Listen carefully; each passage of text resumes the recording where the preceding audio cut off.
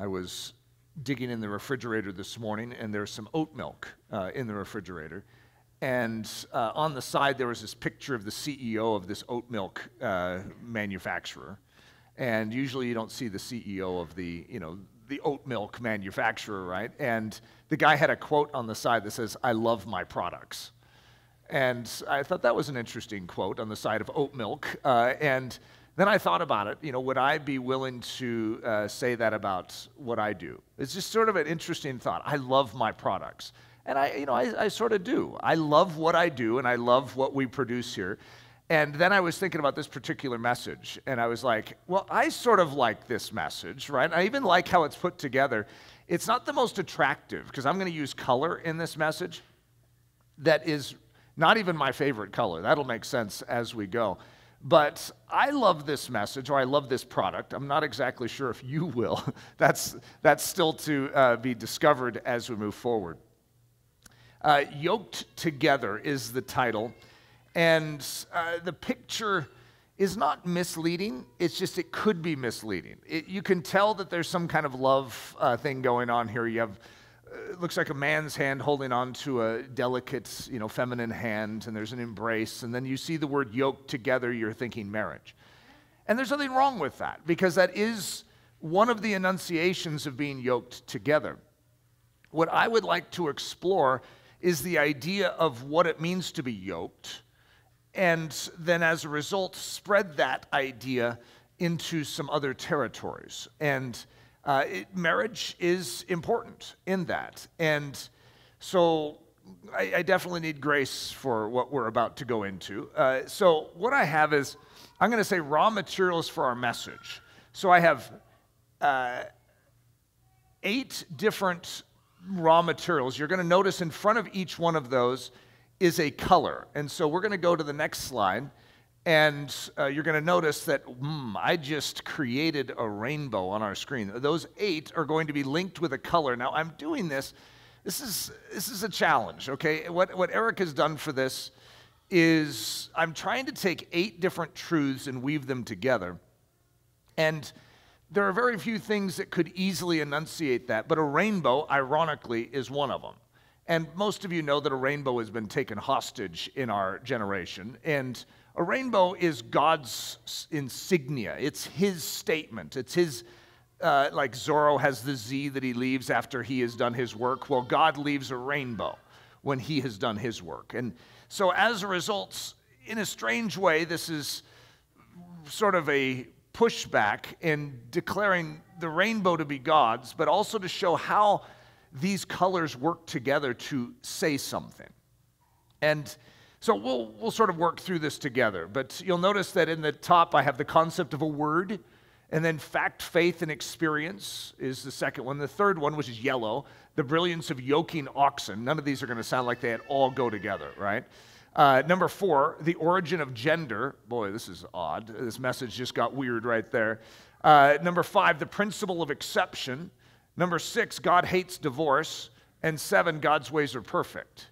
Now, how in the world, if you just threw those pieces out on the table and said, Eric, put a message together, I would really struggle. And it's nice that I didn't have to go through it that way. In other words, something was already in my heart, burdening me, and then it was like, okay, how do I express this? And this is the odd way that Eric is doing it. Now, if you're getting this via podcast, you don't get all my cool color. And I feel bad for people that are getting this via podcast. So with each one, I'm going to keep a color constant. And so as we begin to weave these truths together into a rainbow, you're going to see these different colors are symbolic of things. So the concept of a word, it's the carrying device of the invisible, revealing something that otherwise would be impossible to see. Now, I have used this illustration for many years in our training, but there's Brent Cooper over there, and if I wanted to have Brent Cooper read my mind, imagine that I had a thought in my mind, and I was like, Brent, tell me what my thought is. It'd be really hard for Brent to pull that off. Why? Because you can't see a thought. It is invisible. But I really want him to know my thought. So what I do is I take my thought and I clothe it in a word. And I shoot it out of my mouth, and it flies through the air and goes into his ear canal, into his brain, And because he recognizes that word, he is able to unpack my thought and understand it even though my thought was invisible. A word is able to carry the invisible from my mind, my heart, into Brent's. That is an extraordinary reality. And of course, the whole point of that is to recognize that there is a word, capital W, known as Jesus Christ. You see, there is an invisible attributes of God. There is an invisible nature of God. There is an invisible truth. You can't see it. You can't discern God on your own. And yet God has revealed himself. How could you understand and fathom the God who created the heavens and the earth? If you were to say it's correct, the scientists are correct, that it would take over 1 million years moving at light speed to get to the nearest major galaxy. So imagine that that's true. That is a long time. 1 million years is a long time to start with, okay? The earth since Adam has been around just under 6,000 years. And so 1 million years, moving at light speed, which, what was it, like 7 to 8 times around the earth in 1 second is how fast light works. Moving at that speed, 1 million years just to get to the next major galaxy, and there's estimated to be over 200 billion galaxies. And our God is over all of that. How in our limited pea-brain construction could we possibly fathom this God? And yet this God has made himself known. How can we know him? Via his word. And so a word is a carrying device to reveal the invisible. That's just my first building block. And this is actually an orange color. The first one was red. The second one is orange. And I don't know if you guys know your Roy G. Biv, for colors of the rainbow, but we are making our way through Roy right now. Isn't that fun? And fact, faith, and experience. And I'm calling it the key to the impossible life. So in an Ellerslie semester, I go through this truth, I think the average is around 23 times in a semester. And there's a reason for that because there's very few things that can enunciate this concept as well as this one illustration. And that is that there are 3 characters that are walking the ridgepole of a barn. Now, that doesn't sound very difficult, but I'm going to tell you it's impossible to do. It's like a razor's edge. And the first character's name is fact, the second one is faith, and the third one is experience. Now, fact gets up there to walk the ridgepole, and he begins to walk it. Now, I just told you it was impossible, but fact goes out there and just starts doing it. And you're thinking, Eric, I think you need to redefine impossible because your first character is carrying it out. And yet this first character is something special. You see, in Christianity, we don't use the word fact. That isn't even a normal word for us to use. We use the word truth because it's a person. And that person is actually Jesus Christ. And Jesus Christ has come to this earth and embodied truth and then lived it in front of us, which is impossible. And any of us try and get up and live out that truth, to live out the way that God has designed us to live, we can't do it. It is impossible by definition, but there is a character in our story named Fact that is going to get up there on that ridgepole and begin to walk it. Now, faith is where we come in. This is where we have to make a decision. And when faith fixes its gaze on the fact, faith actually gains something, gains balance, supernatural balance, to be able to follow and to be able to pull off the impossible. And life would be all good and beautiful, and we'd be pulling off the impossible if there wasn't a third character. Now, we're calling this character experience, but this character, like fact, could have various names, and one of the other names is feelings.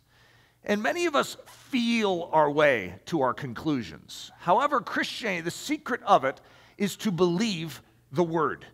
And when we believe the facts, when we believe the truth, we gain balance and are able to pull off an impossible life.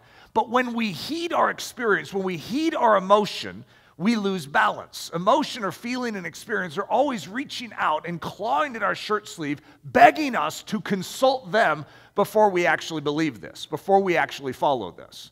And when we do that, we end up losing our balance and falling off the ridgepole, and there's that nice, juicy manure pile down there at the bottom of the barn that many of us have spent a good deal of our life in, that, yes, once again, we revisit. And so, if you were to ask me, does God care about our feelings? Does God care about our emotions? Does God care about our experience? Of course he does. However, the way to get your experience, your feelings, and your emotions to gain balance and pull off the impossible is you have to ignore them. You cannot allow them to be a lead defining instrument in your life. You must turn your back on them and say, no, you will not define my course. My course is defined by what God has revealed to me. And so when you follow the facts, when faith follows fact and does not heed experience, emotion, and all that noise behind, it gains balance and is able to pull off the impossible. So the secret for feelings to actually gain balance, the secret for experience to gain balance and pull off the impossible, is that faith must ignore them. And when it does, then they gain balance, and truly the remarkable supernatural life occurs on this earth. All right, guys, you ready for another color? It's so funny because it feels like, what does that have to do with anything? But all of these sound so random.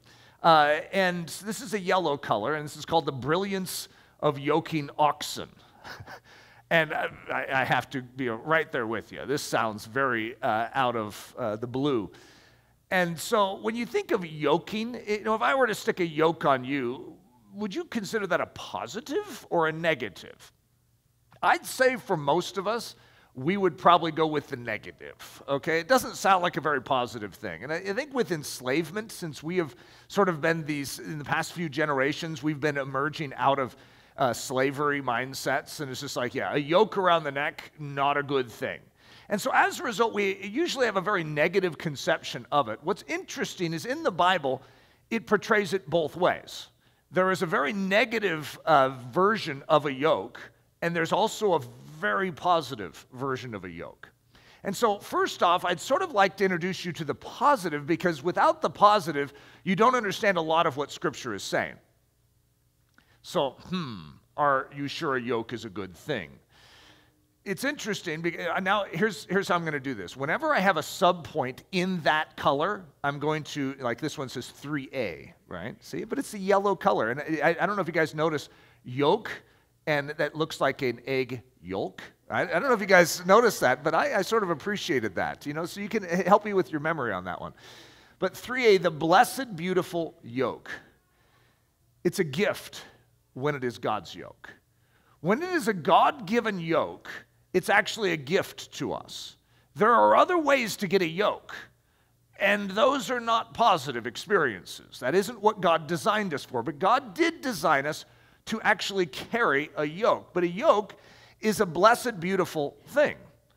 And it's actually a gift. And a lot of times, if you've heard of yoking oxen, one oxen with a plow behind him and a big field in front of him, that's a really heavy weight for one oxen. But when you have another oxen that pulls up that is just perfectly suited to that oxen, and then you provide a yoke, that oxen is very happy to have that yoke, because that means he can get the job done. That means that which was going to be heavy is lightened. It's actually a gift. However, most of us don't always translate it that way. So Matthew 11, 28 through 29, this is Jesus speaking. Come to me, all you who labor and are heavy laden, and I will give you rest. Take my yoke upon you and learn from me, for I am gentle and lowly in heart, and you will find rest for your souls. So obviously we have a premise point here that Jesus is offering us a yoke, and then he describes this yoke. And it's in order to get this job done, you need to actually take on this yoke. You need to be knit together with someone known as Jesus Christ. And if you are, you can carry out what otherwise would be an impossible task. You can make it happen in your life. Philippians 4:3, this is Paul speaking, and he's going to say, and I urge you also, true companion, but that word for true companion is actually a yoke fellow. So the same word for what a yoke is in the Koine Greek is going to be used there, that instead of it just being a true companion, you're my yoke fellow. Isn't that a weird, that isn't a term we would use. I don't know how many of you have ever come up to someone, punched them in the arm and say, hey, just want you to know I love you, yoke fellow. Now that you've heard me say it, I can see you all starting to do it.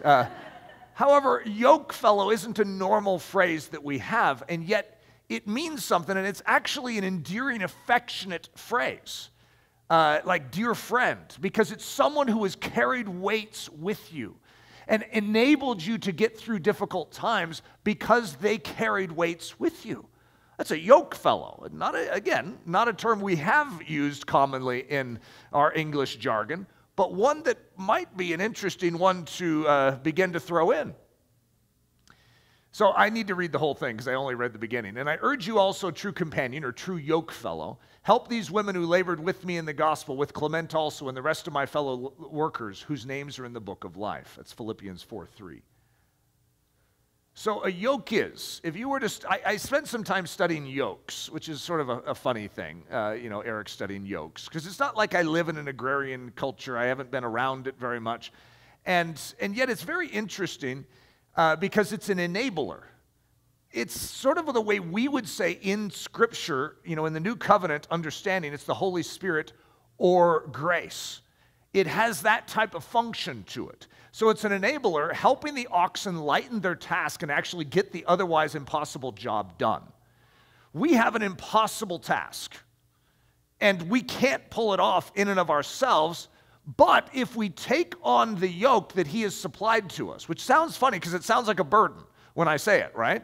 But if we take on and accept that help, we are enabled to carry this out. Why? Because we are now being yoked with the one who can carry it out. We are being yoked with God to be able to accomplish a task that otherwise we couldn't do. A yoke is a symbol of intimate sharing. So when you are yoked with someone else, it's actually a statement that you are sharing life with them. It is an intimate connectivity. And so we have this in our relationship with Jesus Christ. This is his harvest field. And yet we are sharing in that same yoke, that same, you could call it burden, but in the most positive sense, that same task is now being shared with God and man with God. And we're doing this together. And as a result, it's a symbol of intimacy. I don't know how many of you have ever thought of a yoke being intimacy. And yet, of course, when you think of that equally yoked statement that gets associated with marriage a lot, well, that's what it is. You want to be yoked because you're going to be sharing a task together. And it's intimacy. So Jesus offers it as a gift to his dearest friends. And Paul affectionately refers to the body of Christ as his yoke fellow. A yoke is, I know this might be hard to believe at first, but a beautiful thing. Now, if you just saw the piece of wood carved, I don't know that you'd say, that is the most attractive piece of wood I've ever seen. However, if you talk to a farmer that works with oxen, when they see oxen working together and they see that yoke binding them, it is like awe-inspiring to them. Heard multiple quotes this last week on that. It's like, it's one of the most beautiful things. When you see these creatures that are carrying out a task, but they can carry it out so easily when they have the strength of each other. And neither one of them is overburdened for the task, and they're able to accomplish something that one of them couldn't accomplish on their own, or it would be extremely taxing to them to accomplish it. And so it's like, it's a beautiful thing. What an interesting quote. It's a beautiful thing. When a yoke is put upon the shoulders of the oxen correctly, balanced and with the wisdom of selectivity, i.e. same height, pull strength, and readiness for the work, it is an amazing thing to behold how easy the work can get done. So to equally yoke oxen is actually part of the art form. In other words, height is important because that yoke needs to be balanced, and having it be level, of course, is important. But then, I talked about pull strength. In other words, if one pulls harder than the other, that could create an unequal yoke, which then can cause the burden to swing towards one and not towards the other. And then you also have the readiness for work. You could have them both be able to pull, but could you imagine one doesn't want to? Well, you sort of need the equal readiness. And so when you can combine those factors, it is an amazing thing to behold how easy the work can get done. Number 3, and now you see a B on there, still my yellow color, the cursed, miserable yoke. So if you study Scripture, if you just type in yoke into your search, you're going to find that there's a lot of negative yoking that is going on. And I'm going to say it's a terror when it is the yoke that comes with disobedience. So there seems to be a yoke that God has defined for us, that he actually desires to enable us to carry work. And he wants us to be yoked the way he designed us to be yoked. But it is possible to be yoked to things that you were never intended to be yoked to. that isn't God's plan for you to be yoked in that situation. And when you yoke yourself to things that you're not supposed to, it is a burden upon your life, and it is a form of enslavement. It is a form of trauma to your soul. And yet many of us have been bound to things, you could call it a stronghold of sin, for instance, where you have given way to something and you have allowed the enemy to stick a yoke around you and connect you with something else. Yeah, I don't like this character, fear. I don't want to be walking with fear. Well, I don't want to be walking with lust. And yet you find yourself bound to it. And it's a yoke that comes through disobedience. And so praise God that he's very good at breaking yokes off. And yet if you've ever tried to carry out a task when you're yoked to things that hold you back and hinder you, I wouldn't blame you for giving way to a little grumbling in that. This isn't the way you were designed. You see, a yoke is meant to be a blessing and an encouragement to you, but the enemy loves to subvert its use and to cause you to be yoked to things that would actually hinder you or impair you from forward movement. Stand fast, therefore, this is Paul in Galatians 5:1. Stand fast, therefore, in the liberty by which Christ has made us free, and do not be entangled again with a yoke of bondage. Jesus Christ, in and through his shed blood, is breaking yokes. Those connections that we have had with our old man and sin and the flesh, there is a breaking. There is a cutting off of that relationship. And that's part of what we discover in coming to Jesus. So if we have been set free, let's not go back and take on that yoke again. Of course, that's what Paul is saying. And yet many in the church today have justified going back to a yoke of sin because God is forgiving. Oh, and he understands. And that's the exact opposite direction that God is wooing our soul. He's saying, I've set you free from that terrible, horrible yoke so that you could be yoked to me and so that your life could carry out its purpose and fulfill its task. Number 3C. Do you guys see the yellow color still up there? You guys enjoying my color scheme here? I don't know. Some of you are still sort of silent on the issue. You haven't been like going, I love it. Love that rainbow color, Eric. Haven't heard that yet. It's 3C, the concept of yoking in Scripture. So what does God say in Scripture? He has 4 different terms that he is going to use. And I'm not very good with pronouncing that top one with that D sound on the front. You know, how that helps me with a pronunciation guide, to stick a D in front of a Z. Zugos, right? And then the next one is zugos. I can do that one. Okay, it's actually zugos, technically. So zugos and then zugos. They sound exactly the same to me. But a yoke is going to be that which is that carved piece of wood. Okay, that's what a zugos is. That has that D sound on the front of the zugos. Okay, I don't know how to add that in very well. Even when I listened to it, it sounded exactly like it didn't have a D there. So it's like, this doesn't help me. Why is the D there in the pronunciation guide? And then a yoke pair is going to be the two that are being linked together. Okay, and then the to join or yoke together, which is suzugnomi, means that's what God is doing when he's yoking. He's sticking it on the two, on the pair, and he's connecting them for the job. And then we have a yoke fellow. This is one that has shared a task. Like the field is done, that's my yoke fellow. So that is the sudzugos. And that's your yoke fellow. That's the one that you shared the task with, okay? So that's how Scripture is actually going to enunciate it. Very interesting, because for most of us, yoking doesn't mean a lot. Just to be honest, we're multiple steps away from it. So let's go through these. And I'm going to look at it in a spiritual light. So this is the same yellow color of yoking, right? And we're going to look at that first word. And this is that piece of wood that is crafted, it's balanced, and it's meant to hold these two together. There's two that are meant to be together, and this is them being brought together. This is what helps them share that weight. So I'm going to call this the God solution for the human life. That which unites, brings together, enables, and lightens the load. There are things that God has united you with. Okay, now most of us are thinking marriage when we think of yoke, right? And that's not bad. And that's, of course, the graphic in the very beginning is going to give that leaning. But there are a lot of things that you have been yoked to that you might not even realize. That God has put a yoke on so that your life could succeed. And when we as humans throw off those yokes, and we say, I don't want that, it actually has a tremendous power to destroy our life when we forsake what God has given us to actually help us. So the next one is that yoke pair, zugos, two that were matched together by God for the purpose of getting a job done.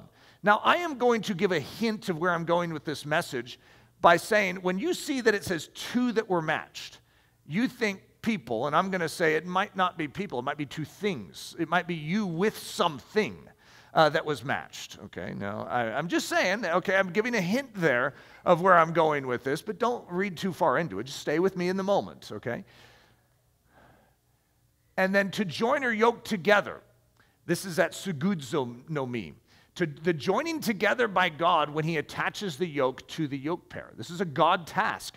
Only God could do that in this situation. Now, there's things that we can do. We can yoke ourselves to things. We can. However, there's also a God version of yoking, and that's, of course, what I'm interested in today. And then a yoke fellow. Remember the one that shares the task with you? Two that have labored together as a yoke pair with the help of God's yoke and have shared in the beauties and affections of the bonding experience. Number 4, the origin of gender. What does this have to do with anything? Eric, do you even know what you're talking about today? You're all over the map. And so this is my green color. Remember, we're at Roy. We finished Roy out of Roy G. Biv, out of the colors of the rainbow, and now we're at G. G gets to sort of stand alone in the middle, so we definitely have a little extra attention on this one today. The origin of gender. It is something that has always been fact. Feeling has never had anything to do with it. And you could say, Eric, do you know where you're going right now? Are you safe? Have you thought this through? I have. Gender has never been an issue of what you feel. It has always been an issue of a fact. And when you try and move it into the territory of feeling, something is off. And yet, in our culture, gender has, for some reason, been shoved to this other side of feeling, and as a result, we have a lot of falling off of ridgepoles into cow patties waiting below.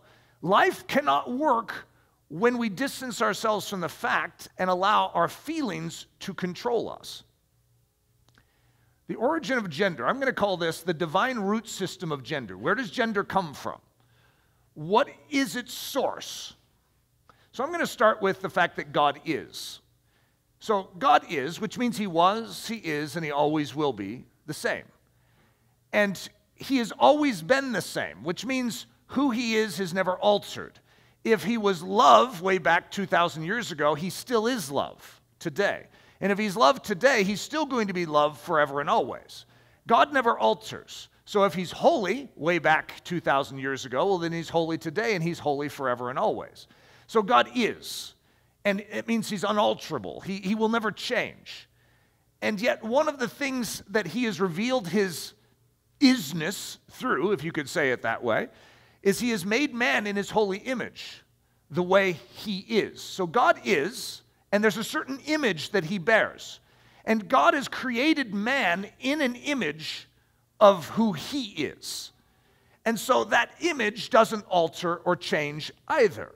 And so the image that he's created us in is sort of like the glove that overlays the invisible hand. That glove is not the hand, but it's made in the image of the hand. And when that glove submits to that image that it was created in, it functions as it ought to function. If it rejects its original design and tries to function over here and flop around, it cannot produce the impact in the world that it was designed to have by simply submitting to its original design. And so God is, and he's also created us in an image of who he is. And he has declared that his creation of man is and was very good. In other words, he wasn't complaining back in the day where he was scratching his head going, I didn't quite get that right. He actually created man precisely as he desired, and he didn't just claim it to be good, he claimed it to be very good. And so as a result, I think it would be wise for us to recognize the God that said that is. And as a result, his opinion then would be his opinion now, which would be his opinion forever. God declared something very good. I'm going to go with that. God created woman out of man defining two distinct expressions of his holy image, male and female. And as a result of this astounding work, still in green, gender must be understood as God's idea. Gender is clearly God's creation, and gender is an obvious extension of God's will. It is what he desires, it is what he designed, it's what he intends. And remember, the one we're talking about is, which means he doesn't alter. God does not evolve over time. We have a modern rendition of Christianity that wants to make it seem like God is shape-shifting with every generation to get public approval ratings up. But God is a rock. And if you study a rock, you're going to find out that generation after generation after generation, it remains the same. That's interesting. The culture around it changes, but that rock is the same shape. How does that work? It's God. It's who he is. So even though we change as humans, God doesn't. And so when we want to get back to the proper yoke, the yoke that actually enables us to fulfill our purpose, we have to get rid of yokes that are hindering us from our purpose. I'll get back to that in the future, just in case you're thinking I'm done with that topic. So God created man in his own image. In the image of God, he created him. Male and female, he created them. Now, even though that's a politically incorrect scripture these days, it's scripture. And it is something that gives us a sense of reality in the midst of nonsense. There is a world that is full of fog because they are resisting the clear word of scripture. And when you follow fact with your faith, you gain balance and are able to pull off a life that actually sees clearly and actually works. But when you reject the fact and you turn and allow feeling to govern you, then you lose balance in your life and it creates a chaos. And anyone who is walking in following their feeling, they may not like what I am saying right now. However, their life is in a state of chaos. And so as a result, my hand reaching out would be to say, hey, take hold of the truth. God wants to set us free so that we can function as we were designed. Genesis 5:2, he created them male and female and blessed them and called them mankind in the day they were created. Number 5, the principle of exception. Now, this is a blue color. So where are we? Roy G. B. And so we're starting to work on BIV, guys. Aren't you excited? And so this is our blue. And God never changes, which you've already established, right? He is. And there are no exceptions to this. In other words, he doesn't alter in who he is. There's no exception to the fact that he changes. So then I'm going to say 5A. This is still blue. But what about, there's multiple situations in the Bible where you could say it seems like God is contradicting himself. And I would say, no. God doesn't contradict himself. His nature is set. Who he is, he is. And so then we could go to Jonah 3:10. Then God saw their works. Remember, this is Nineveh. He has declared he's going to judge them. Then God saw their works, that they turned from their evil way. And God relented, or another translation says repented, from the disaster that he said he would bring upon them, and he did not do it. Whoa, we have a God who seems to be all over the place here. He says he's going to judge, and then he changes. I'm calling this the principle of the exception. And yet there's no exception in God's nature and his characters. You could say, well, what's he doing here then? He says he's going to do something, then he doesn't do it? No. Actually, who he is being proven all the more true in this story. And even Jonah knows it. Jonah is really upset. He doesn't want to go to Nineveh and speak anything that would possibly help them. He would rather have judgment on this people. However, God has called Jonah to go to the people of Nineveh, who are Assyrians, and share with them the truth. Why would Jonah not want to? Because this group of people has created terror for the Israelites. I mean, killed Israelites, destroyed Israelites. And he knows that they deserve judgment. So why wouldn't Jonah want to obey God and declare that they're going to be judged? Because Jonah knows God. And he knows that God is a God of mercy. And if he shares with them and they repent, then God will show mercy. That's exactly what is said in this story. God's nature doesn't change in this story. God is a God of mercy, and his mercy always is higher than his judgment. So if there is repentance, if there is humility, there is always mercy given. Always. That is a guarantee. So even though it may look like an exception, or it may look like God is going outside of the framework of his nature, he is the same. He is. He always was this way, and he always will be this way. Whenever someone humbles themselves, when they repent, God will always show mercy first. His desire is not to bring judgment. His desire is to bring salvation.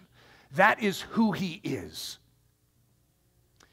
So God's order of operations, and many of you have heard me say this because I come to it all the time, and just like the algebraic order of operations, which is PEMDAS.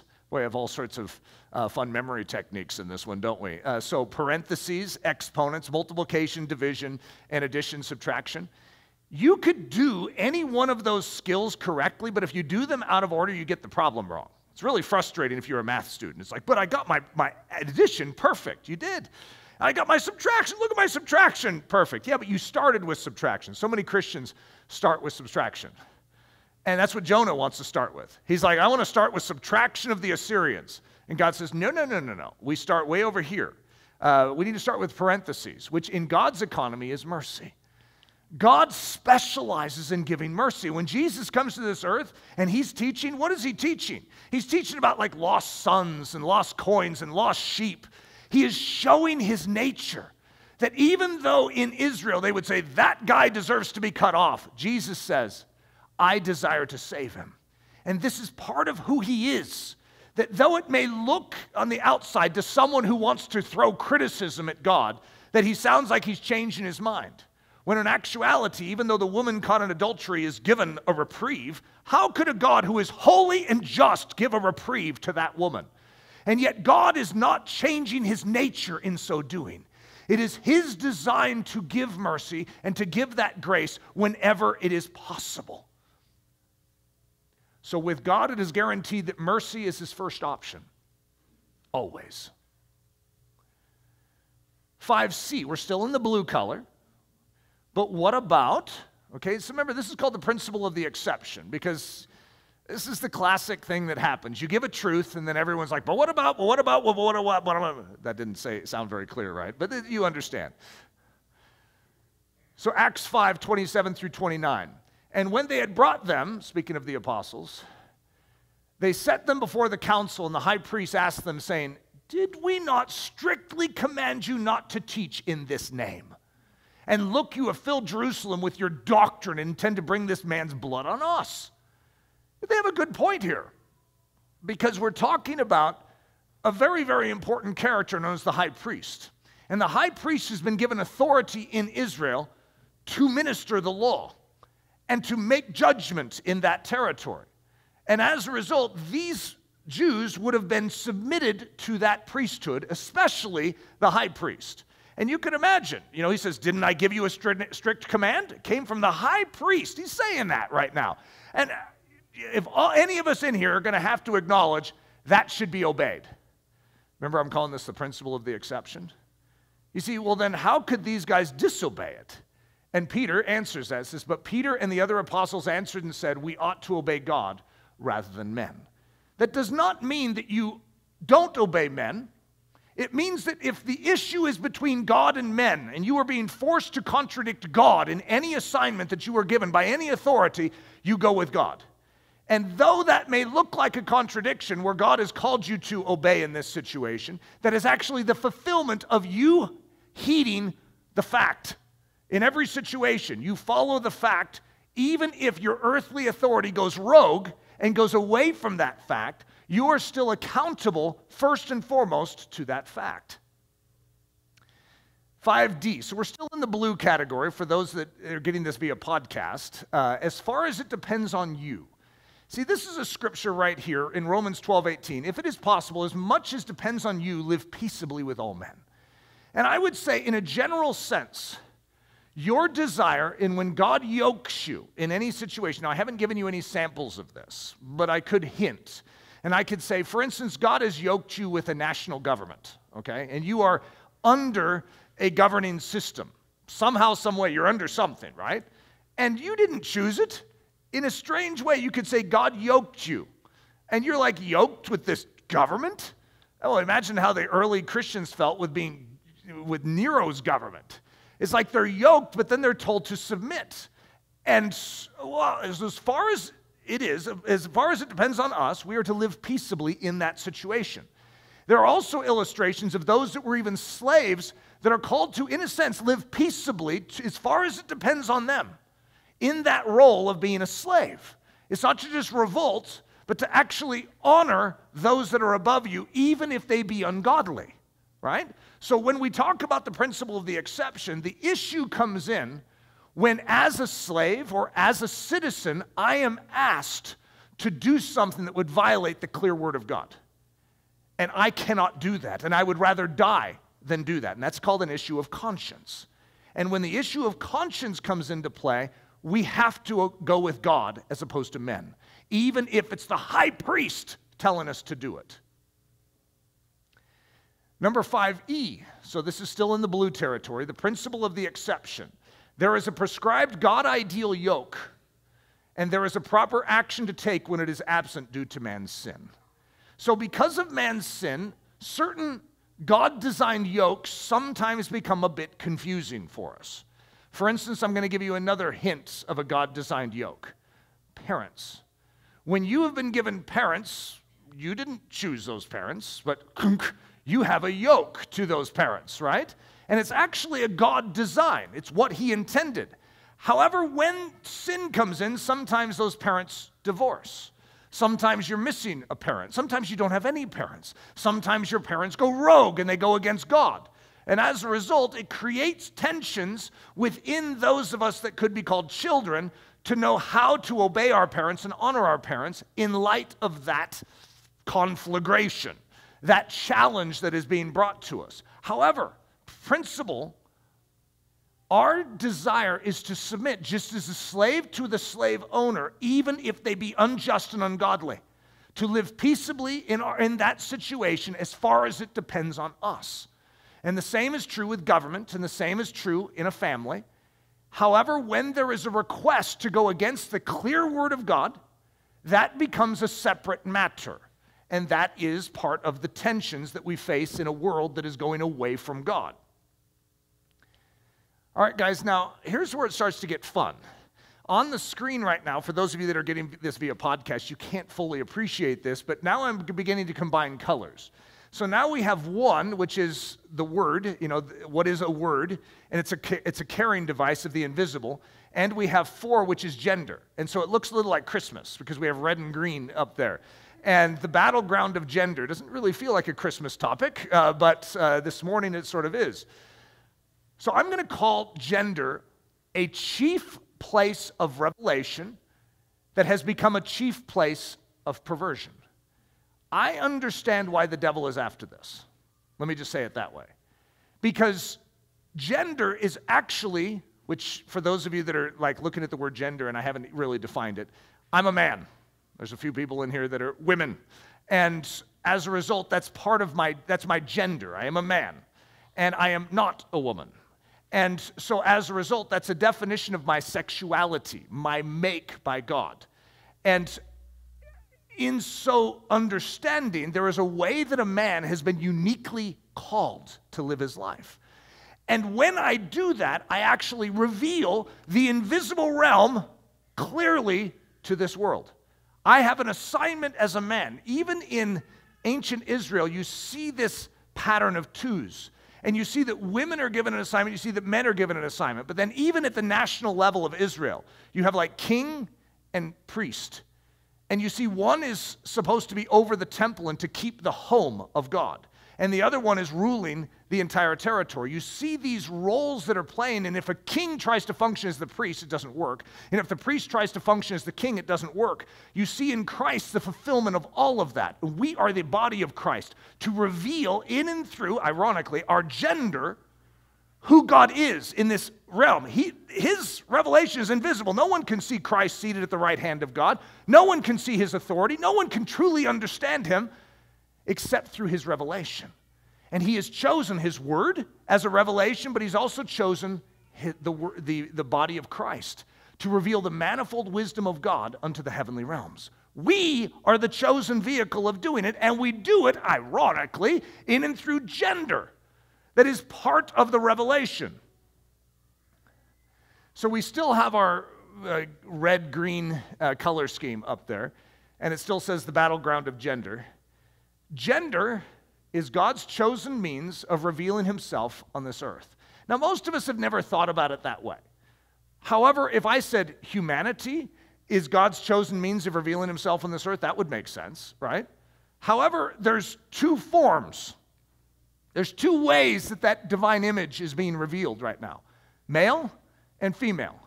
And so as a result, when I take it one step further, I say gender is his chosen means through which he reveals who he is. That is still an accurate statement. And I'm going to build on it here. It is in and through the male expression, the manly expression of God's nature, and the female expression of God's nature, as well as through the covenant marriage of the male and female together, that God is most clearly seen in this earth. And I would say that we as believers have taken this lightly. I remember when the Supreme Court made their judgment and basically redefined marriage. And the church was, beside itself with horror. And yet, I remember having a very clear thought, well, this is the result when the church itself doesn't take marriage seriously. I mean, why should the world tremble before the living God when we, the revelatory devices of him, do not take marriage seriously? Now, I don't know if this is true, okay? This could be one of those weird statistics that just gets dished out to sort of mock the church. I don't know. But I remember a few years back that it was Christians that had a higher divorce rate than non-Christians. Now, again, like I said, that could be a fudged piece of statistic, but the fact that we have even one bothers me. In other words, what is going on here? We're the ones that God has entrusted with these roles to play, to reveal the unseen realm, but we don't take it seriously. How could we expect a world out there to take it seriously if we don't? You see, if we live marriage as it ought to be, then they would say, I want what you have. You don't want what we have. We don't have anything to boast about. Or do we? Let's get our game on as the church and show this world what a man, what a woman, what a godly marriage is supposed to be. And let them behold his glory. Matthew 19, 3-6. The Pharisees also came to him, testing him. So the Pharisees came to Jesus, testing Jesus, and saying to Jesus, is it lawful for a man to divorce his wife for just any reason? And he answered and said to them, have you not read that he who made them at the beginning made them male and female? And said, for this reason a man shall leave his father and mother and be joined to his wife, and the two shall become one flesh. So when they are no longer two but one flesh, so then they are no longer two but one flesh. Therefore, what God has joined together, let no man separate. So this one statement is repeated at many marriages these days. And I understand why, even though I'd say most marriages don't understand why. I don't think most people understand the significance of that statement. What God has joined together, let no man separate. So I'm zooming in on that one phrase, Matthew 19:6. Therefore, what God has joined together, let no man separate. However, if you're here in the building, you're seeing something different on the screen. Instead of joined together, the word is actually yoked. What God has yoked, what God has fixed with one of his yokes, one of those God yokes, when he has yoked something, let no man ever break that apart. This is not something that you come in and meddle with. When God has knit two things together, then it is an inviolable structure. So here's our big word, and we're going to start combining some things. So we have number 1, 2, 3, and 4. So we have the word, we have fact, faith, and experience, we have the brilliance of yoking, and we have the brilliance of gender. I forgot what our gender statement was, but it had something to do with gender. It's green. And this is sudzugnomy. You can go home and maybe even call your parents if you're a student here and just sort of drop it in the it's like, yeah, any one that God has sudzugnomied, let no man separate, and they'd be like, what was that? It's like, oh yeah, I probably should speak in English. I'm so used to the Koine Greek now. It means to fasten to one yoke, yoke together, to join together, to unite. That God does this. And this term isn't just used in the context of marriage. This is a term, an understood term in an agrarian culture. But God is saying that he does this. He yokes things together. What God has, and this is my amplified version of it, what God has fastened, joined, united, and yoked together, let no man attempt to rip apart, disintegrate the bond, or break the yoke. So this is a sacred territory. This is not something to be trifled with. This is God territory. This is not like our own opinion being brought to the table. This is God's design. This is God's will. And when God has put something together, whoa, we show respect for it. So number 6, now we're at indigo, is that right? So we're Roy G. B, and we're making our way. We haven't gotten to B yet. We're almost to the violet, but we're at indigo, which I had to look up what color indigo actually was. I know it's like a purple blue, but it's like, I don't know what, how could I describe indigo? When I see someone's shirt, I go, oh, that's indigo. I don't even do that, but it's sort of like a dark bluish purple, I guess, right? And so that's where we're at here with a dark bluish purple known as indigo. God hates divorce. So let's read the scripture in Malachi 2:16 that says that. For the Lord God of Israel says that he hates divorce, for it covers one's garment with violence, says the Lord of hosts. Therefore take heed to your spirit that you do not deal treacherously. Now, see if you can expand your understanding of divorce. Now, since I'm talking about yoking, what it is it's dissolving that yoke. You see, this yoke that God has put together, let no man separate. This is not something you take lightly. This is something that God has ordained. This is something very, very important. And we do not take it lightly. And so the Lord God of Israel says that he hates this breaking of a yoke. He hates this separation that he didn't intend. Now, this is also the color indigo, and it's 6A, the 2 degrees of divorce. So historically, there's actually 2 different kinds of divorce. It's just really weird, because I think most of us in here, we think of divorce. There's only one kind of divorce. That's the only kind of divorce we have. But we have, and this is some good Latin for you, divorce a mensa et thoro, which means it's a divorce from bed and board, which for some reason there's going to be a separation with hope of reconciliation. I don't even think most of us have ever heard of that. That's like a weird thought. And then we have what we're more commonly understanding, and that is divorce aspero atem reconciliationis. That's how you actually say it. I don't know if you followed it closely, but that's good Latin right there. And it means divorce from hope of reconciliation. It's a complete separation. There is now no hope. This is called legal divorcement, final dissolution of the relationship without hope of reconciliation. So we're going to start building again. We have 2, 3, 4, 5, and 6, but what about, and we probably should have a 1 on there. I'm not sure why I don't have my 1 on there, but so add a little red in your mind. But what about unfaithfulness? So when God says he hates divorce, is there an exception to this? So when we get to the principle of the exception, just like we see with Peter and the apostles, is there an exception to this? And of course, many of us, that have gone through the Bible, for whatever reason, issues on marriage when you're young and divorce always stand out to you. It's like you see them more clearly than most other things. And most of you know that there could be an issue with infidelity or unfaithfulness or sexual immorality, depends on your translation, where it's just like, that seems to be like a open possibility.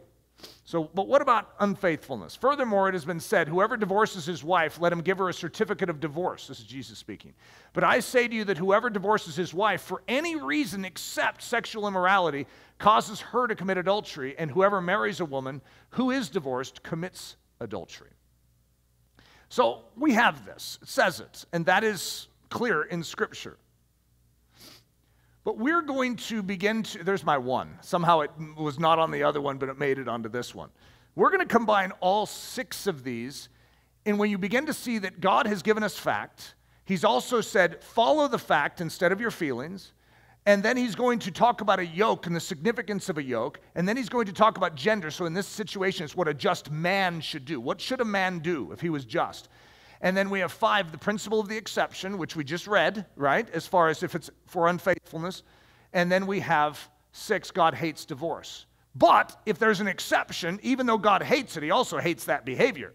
And so sometimes you have to mediate between these things and make the decision that is honorable to God. What would a just man do? So Matthew 1:19 says, then Joseph, her husband, this is Joseph, the husband of Mary, the mother of Jesus, being a just man, he's just found out that Mary's pregnant. Well, for those of you that understand pregnancy and things like that, you know that if someone's pregnant and it wasn't you that made them pregnant, we got a problem here, right? And that's called unfaithfulness. Even though we know in this room Mary wasn't unfaithful, Joseph only has one lens to go through. I mean, how in the world is he supposed to reason through this? Then Joseph, her husband, being a just man. So how's this just man going to work? And not wanting to make her a public example, was minded to put her away secretly. That's the New King James. And then let's look at the NIV, says he had in mind to divorce her quietly. And then the ESV and RSV both say, resolved to divorce her quietly. So we see God not making a commentary on it. We just see that Joseph, in seeing the situation, still wanting to honor Mary and not publicly disgrace her, but he's going to need to divorce her for this. This is a major transgression. This is not a small thing. So what would a just man do? He would divorce her, but do it quietly and respectfully, right? So I'm saying the same thing, but listen to this. But don't miss the but. In this statement, which I didn't read you the full statement, there's going to be a statement that says, but. And that but in this story is actually very, very important for our soul. Then Joseph, her husband, being a just man and not wanting to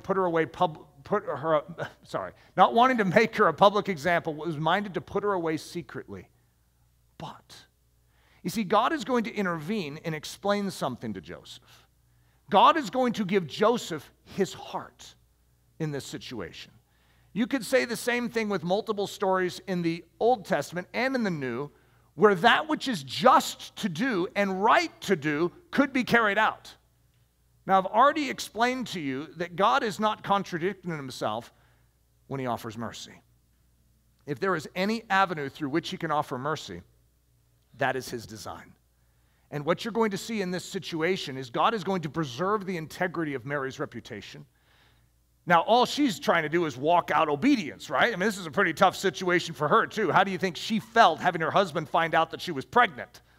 That's not going to translate very well. However, God is going to care for Mary in a beautiful way, and I love that.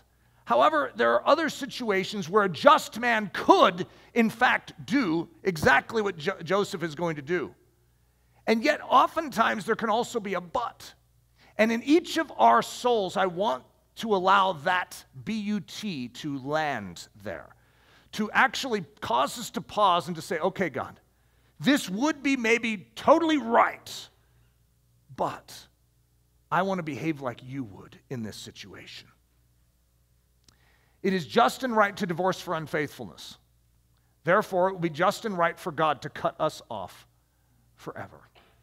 Let that sink into your soul just for a second. But, you see, that but is called the gospel of Jesus Christ. And we could say, but God so loved the world that he gave his only begotten Son, that whosoever would believe in him would not perish but have everlasting life. In other words, what you see is the sacredness of a yoke, that what God intended. You see, he did not divorce us in the Garden of Eden the way many of us would think. He divorced us in that first method, which was from bed and board, in hopes of a reconciliation. Actually, we could say with a plan of a reconciliation. However, if we do not embrace that reconciliation now, there is a true divorcement that will come in the final judgment, in which there is no reconciliation. I'm going to read this again because it has enough weight in it to warrant us waking up and seeing it. It's just and right to divorce for unfaithfulness. Therefore, it would be just and right for God to cut us off forever. But Jesus, but grace, but mercy. You see, in each situation here, I want us to see the weight of God's design and that he is willing to go to great lengths to preserve the integrity of his yoking in our life. Number 7, God's ways are perfect. We have just officially finished Roy G. Biv. Now we have some violet on the screen. Nice color. Lord, you are my God. I will exalt you and praise your name, for in perfect faithfulness you have done wonderful things, things planned long ago. I don't know if that brings up a memory to Leslie. However, our first book was called His Perfect Faithfulness. It was based on that scripture because we witnessed when we followed God, He took care of us. He was faithful. His ways are right. When He fixes a yoke and we show respect to it, it's extraordinary what takes place.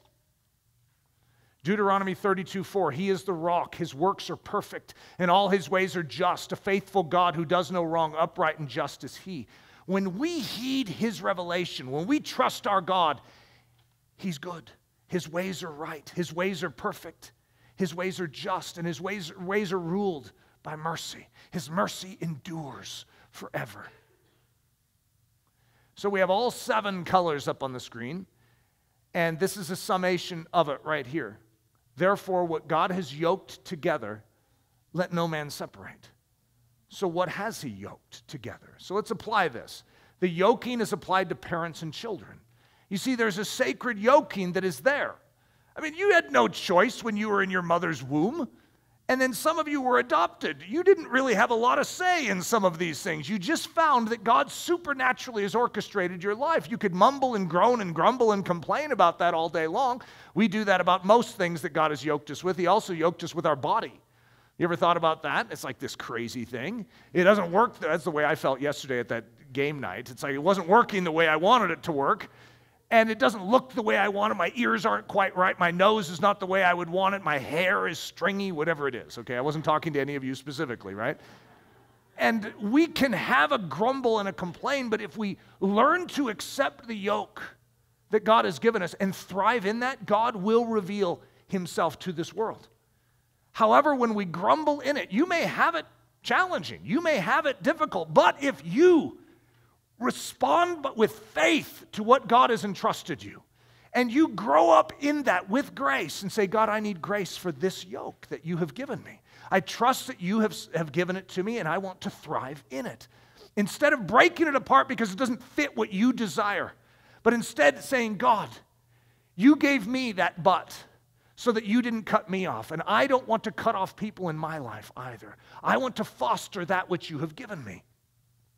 So children, obey your parents. And then we also have, Moses said, honor your father and mother, and he who curses father and mother, let him be put to death. In other words, that's how serious this yoke is. This is a big deal. This isn't a small thing in the kingdom of heaven. How about this one?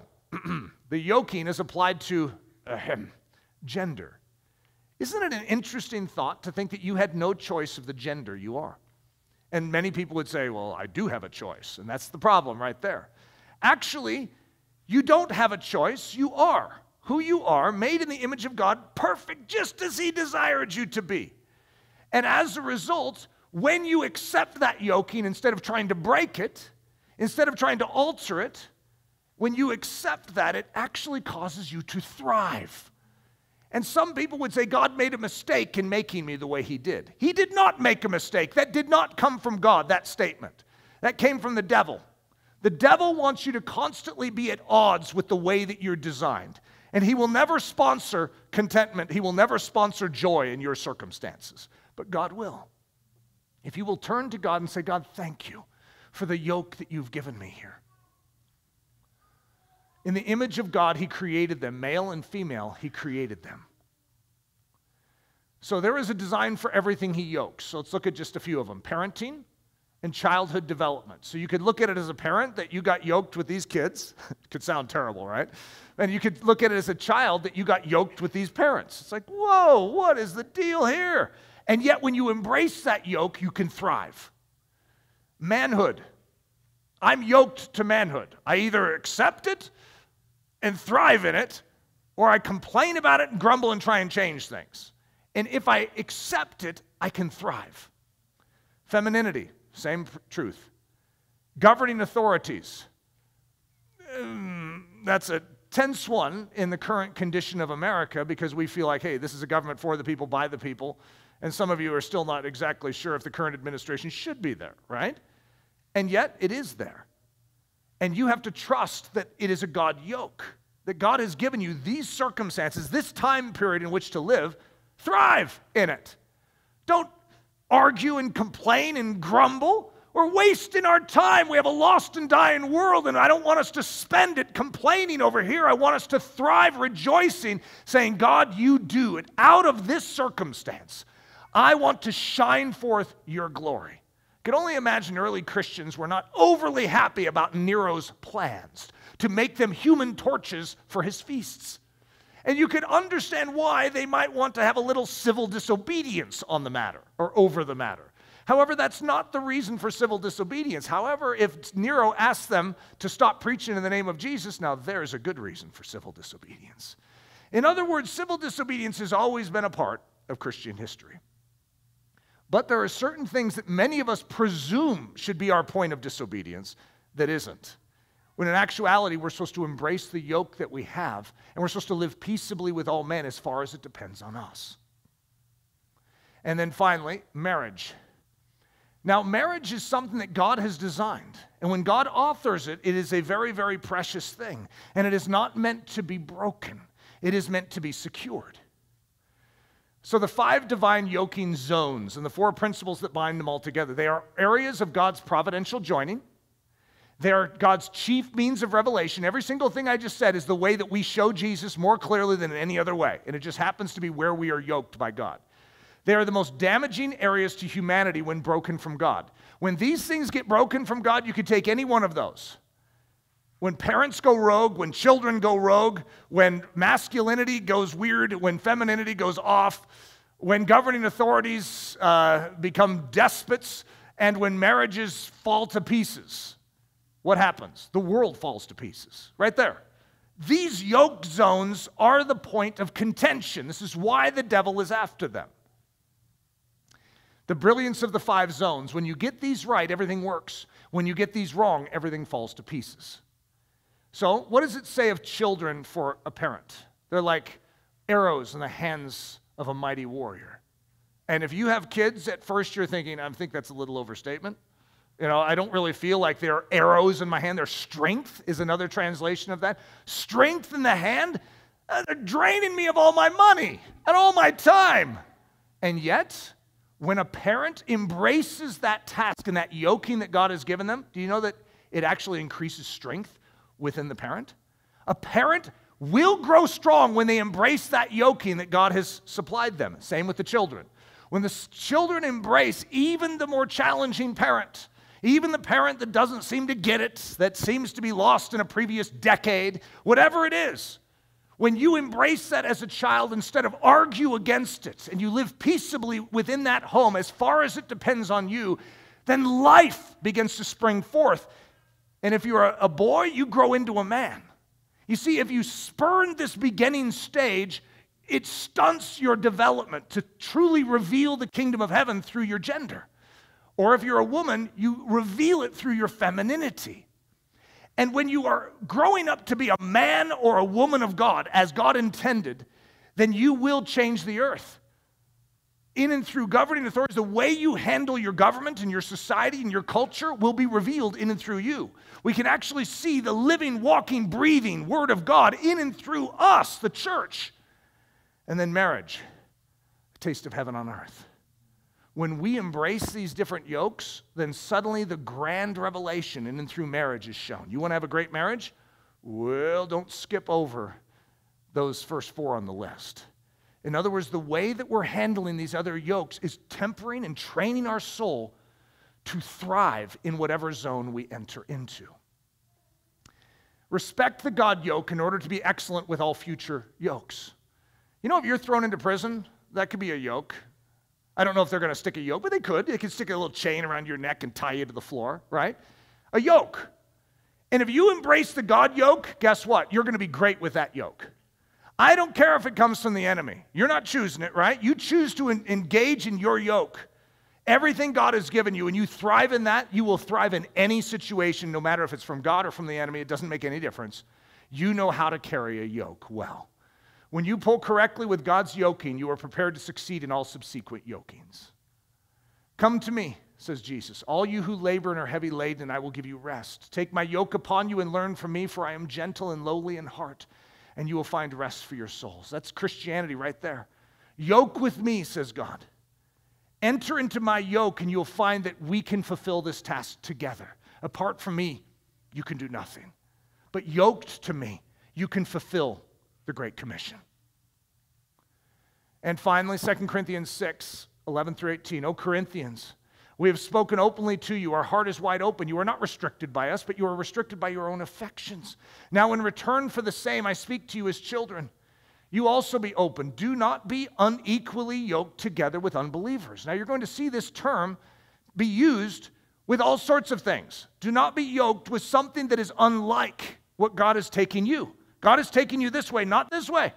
And so if you're going to be yoked, you must be yoked the way God intended you to be yoked. Do not be yoked with unbelievers. For what fellowship has righteousness with lawlessness? And what communion has light with darkness? And what accord has Christ with Belial? Or what part has a believer with an unbeliever? And what agreement has the temple of God with idols? For you are the temple of God, temple of the living God. And as God has said, I will dwell in them and walk among them. I will be their God and they shall be my people. Therefore, come out from among them and be separate. Leave all other yokes. Leave all other yoke fellows. It's like if I just have this, I could carry out my task so much better. I tell you what, there's a huge bait in this world to ally with worldly systems, worldly ways of doing things so that you can fulfill your task. Come out from among them and be separate, says the Lord. Do not touch what is unclean, and I will receive you. I'll be a father to you, and you shall be my sons and daughters, says the Lord Almighty. So we just went through a lot, okay? That rainbow strategy was a doozy of a strategy, whether or not it worked. Remember that one guy on the back of his oat milk can or canister or carton?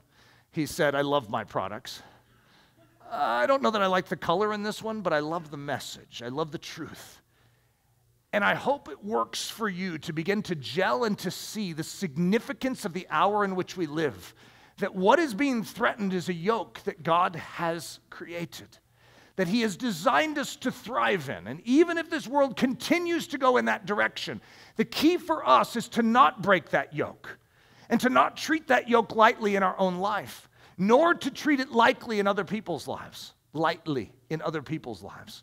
This is critical for us to know the importance and the weight and the severity of these matters.